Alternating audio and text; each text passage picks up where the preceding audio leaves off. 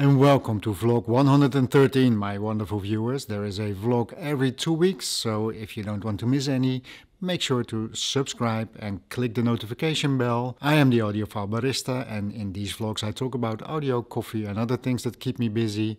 And for today, of course, the big thing is, did I do it? Did I sell my AITOS equipment? Well, let's have a look.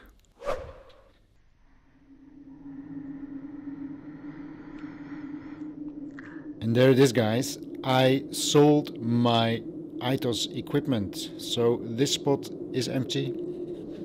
This spot is empty. This is where the power section was of the preamp. And this spot is empty. And this is where the preamp was standing. So I sold my AITOS equipment, and this was probably the most difficult audio decision I have ever made in my life. So let's talk about it. First off, for those of you who are new to the channel, I listened to a set of AITOS OTL monoblocks for some 12 years, and they were the perfect match for my 98 dB Audiolab loudspeakers. The sound was absolutely amazing, so why did I sell them? Well, they were also over 35 years old and they started to have some problems. Repairs were done by the man who originally designed and built these amplifiers, which was perfect of course, but it was also a bit too costly for me, so something had to change. Now, when selling a project that most people don't know, you really need to find someone who knows and appreciates the brand. Someone who understands the quality of the set and who will understand that it's not going to be a €500 deal. So when I saw an advert some 2 weeks ago where someone was actually looking for a AITOS set, I knew I had to react. We took our time to negotiate the price, and last night he and a friend finally came to my house to listen to the setup, and now they are his. Now what was very interesting is that these people actually knew their stuff. One of the guys was a bit older, but a well-known person in the Dutch high-end tube and horn loudspeaker scene. They knew the builder of the AITOS set, and they were also close friends with a Dutch guy that is making loudspeakers that are based on the same philosophy as my Audiolab loudspeakers. So they were also familiar with the PHY drivers. They even brought their own loudspeakers to test the AITOS amplifiers. And that was a first for me. And this was only one of his loudspeakers, because these guys also have crazy huge horn and open baffle loudspeakers in their collection. So this was a set of Rogers loudspeakers, the 15 ohm version.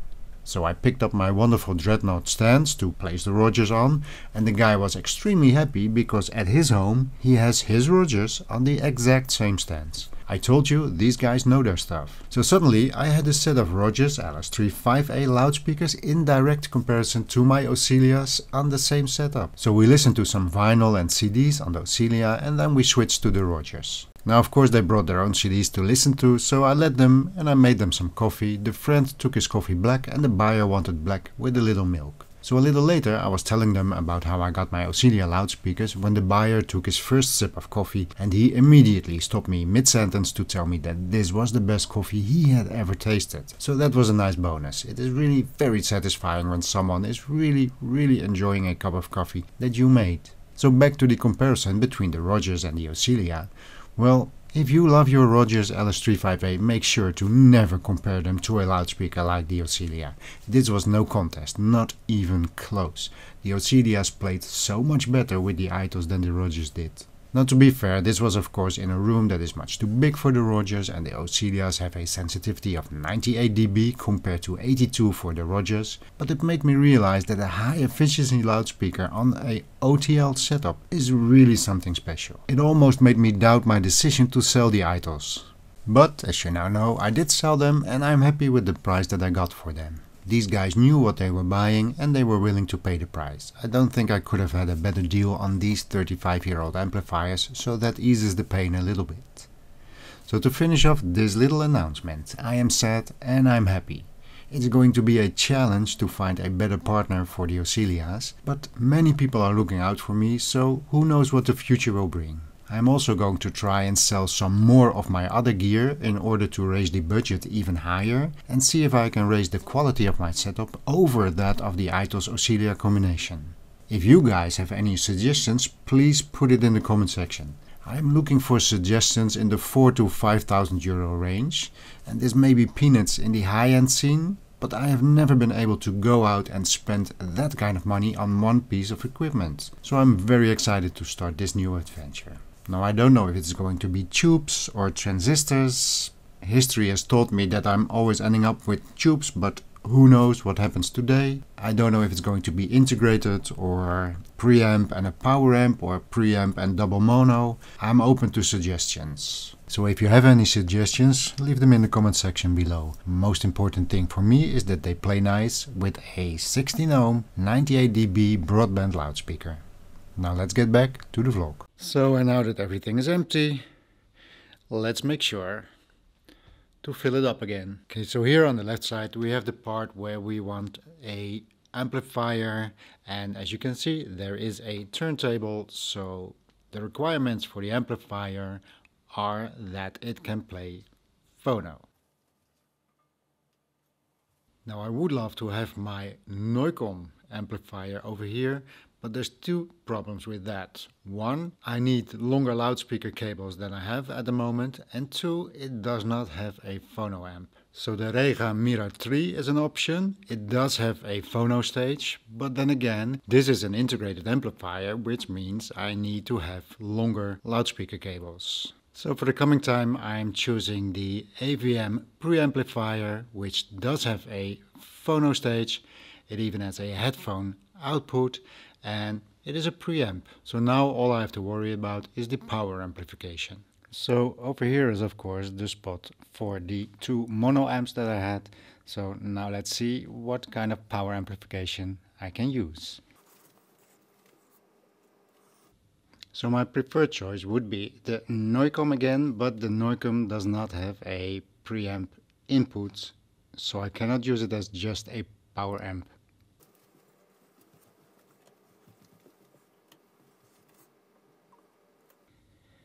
Next up is the REGA Mira 3. This does have a preamp input and can be used just as a power amp. So as you can see, the REGA has a preamp output for use with an external power amp, but if you want to use a different preamp, you can use the power amp input, meaning that you can use the REGA as purely a stereo power amp and connect your loudspeakers via the loudspeaker connectors.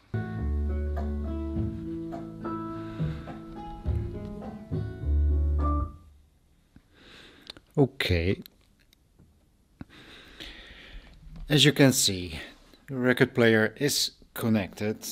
Over here we have the AVM Evolution V1 preamplifier. Some cables in there from the record player. One for the Bluesound Note 2i streamer, one for the PS Audio DAC, the NuWave DAC, and one for the OPPO Blu-ray player. And this is the pre-out. Moving on to what is now the power amplifier and not the integrated amplifier anymore. So on the rear we have the input from the preamplifier, we have the outputs for the loudspeaker cables, and power, of course.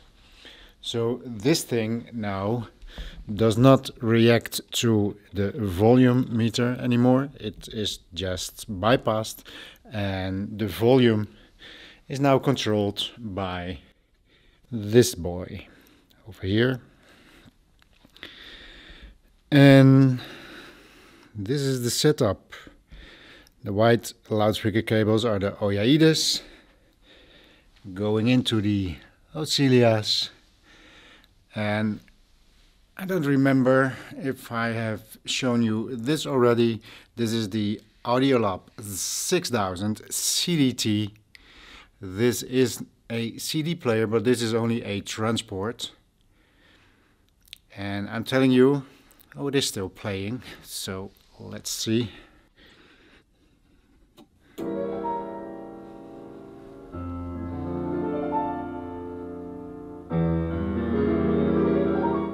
Okay, just a few seconds. So not to get called out by YouTube. But this is a transport, and I'm telling you guys, this thing is really great. So that is connected to the PS Audio NuWave DAC via coax cable, and from there it goes into the preamp and out to the power amp. Okay, so that's all that I have for you guys today. So let's finish this up. It is getting a bit more cloudy over here in Rotterdam, but beautiful sky today and not too windy. So today is Friday. Have a nice weekend and I'll see you in the next one.